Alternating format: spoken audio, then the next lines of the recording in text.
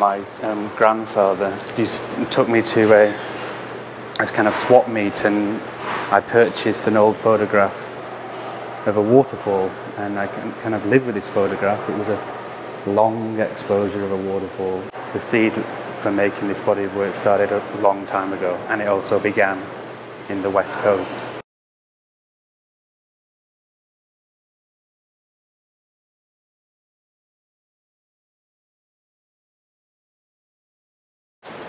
This series of landscapes that I refer to as full moons, I started maybe 12 years ago. And in order to make a full moon photograph, I needed to go beyond the urban. I needed to get away from light pollution.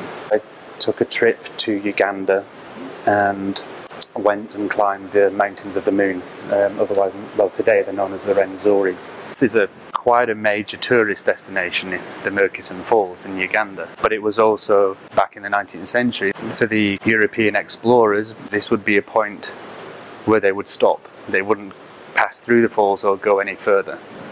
And so I'm using it as a kind of gateway to the land that's kind of further and beyond. And it feels so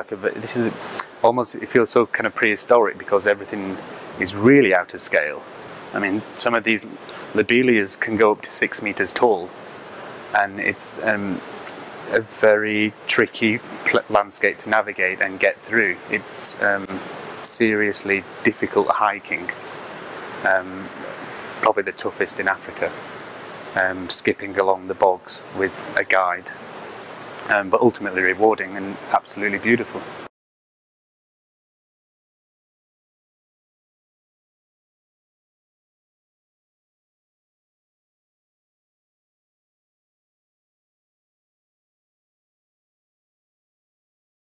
The process is very hands-on, which is good. I enjoy that.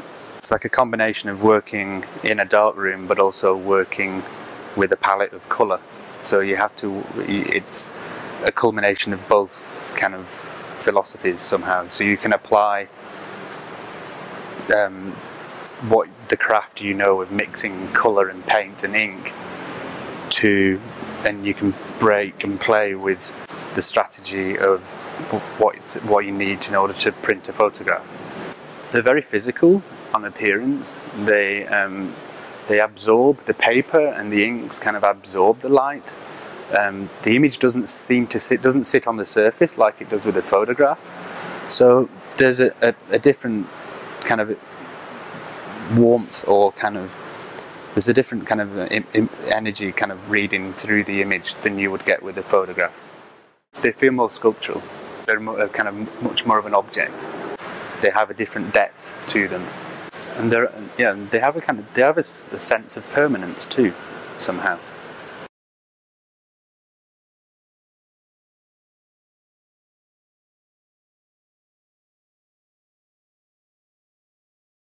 Civil dawn is a very particular time.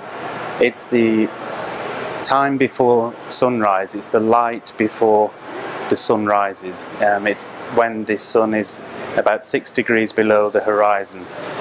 So in the mountain of Mount Hiei, which is to the northwest of Kyoto, there are marathon monks, and their practice is based on running. They set off at midnight, and then to the southwest of Mount Hiei there's a lake, and there's a very small time frame before dawn, civil dawn, when there's a huge amount of mist, and as they run through this mist, that's the natural way of rehydration. They see civil dawn as a blessing. So I've been working with them for 3 years now, running with the monks, getting involved with their practice, being made aware of how important this mist is to them. That heightens that experience, and that kind of opens you up to be able to make images of this kind of nature. I mean, it was actually quite a frenetic process to make these images, but that's not what you feel when you look at the images. You feel very calm and very tranquil.